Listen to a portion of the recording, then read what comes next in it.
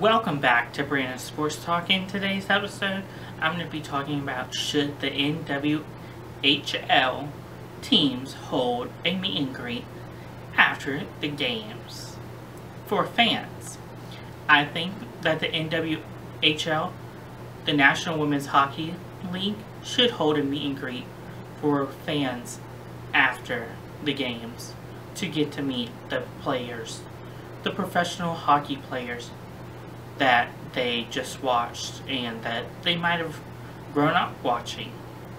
Because it would be a great idea to meet players that you're favorite fans of, such as, for example, Taylor and Hunter Accursi from the Buffalo Beauts, along with Dominique Kremer, Carlee Jackson, Emma Ruggiero, Kaleigh Fratkin from the Boston Pride, Taylor Wensckowski, Lindsay Eastwood, Maggie Lagoo from the Connecticut Whales, and Mackenzie Brad from the Boston Pride, along with Carlee Turner from the Boston Pride.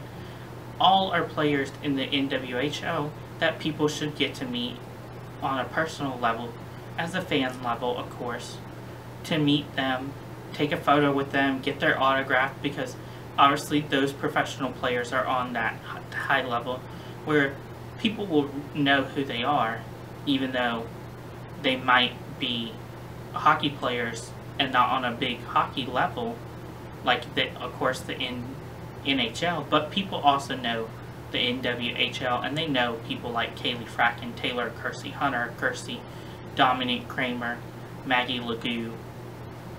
And I know from a personal level, interviewing all of them as a reporter, I know what it feels like to get to meet them, but fans don't get to know what it feels like to get to meet them unless if they get to meet them in person.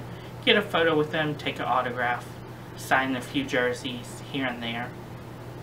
And it's a great way to get more fans involved in the NWHL, as of course the league has been around for 6 years, but not that many people know about the NWHL unless if you're very close with some people inside the NWHL, whether it's players, GMs, owners, executives.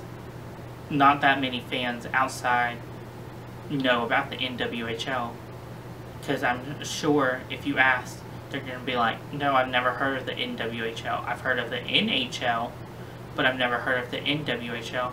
So it's an opportunity to also get to have the word spread around for a meet and greet. Because I know personally it would be wonderful to meet Kaleigh Fratkin and get her to sign a jersey, Taylor Accursi, Hunter Accursi. Get them to sign a jersey too. And just get to know them on a player base outside of course, playing hockey, what they like to do, what fun activities they like to do, and stuff like that. Thank you for listening to Brandon Sports Talk on should the NWHL teams hold a meet and greet outside of the game. See you in the next episode. Bye!